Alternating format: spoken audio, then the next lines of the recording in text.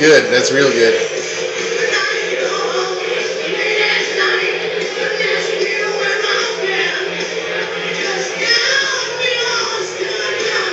The cool thing is that he's not sexy as Axl Rose was in the 80s, but he's cool because the cool thing is that he's fat. Yeah.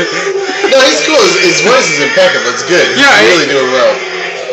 And you're correct? Yeah. Of all the Guns N' Roses songs, this is one of the most difficult to perform live.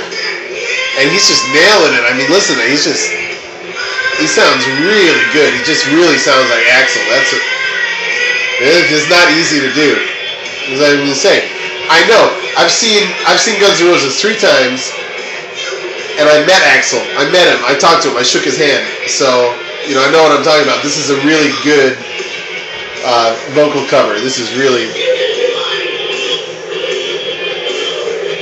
And Mr. Bacon.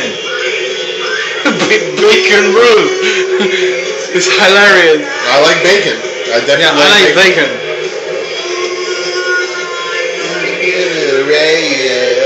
Yeah. Oh, thank you. It's better. See, I can't do it. I can't. Finally goes. Yeah. It's more than I can stand. Here we go.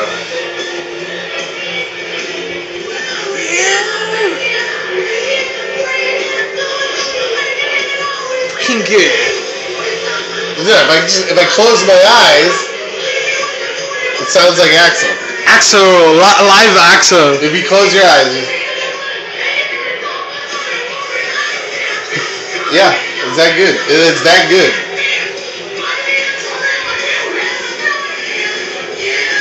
You know what he should do?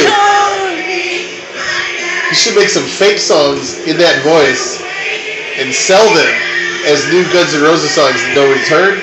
I told him, like, you should go to a kind of TV show or something, and record in a better quality.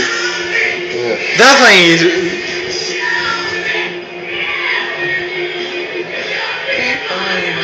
That's a hard one to do.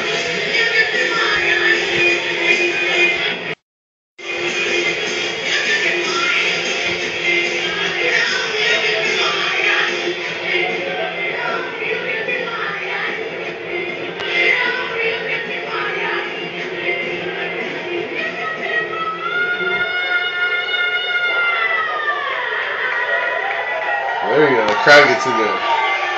I'm proud of him. I didn't know he had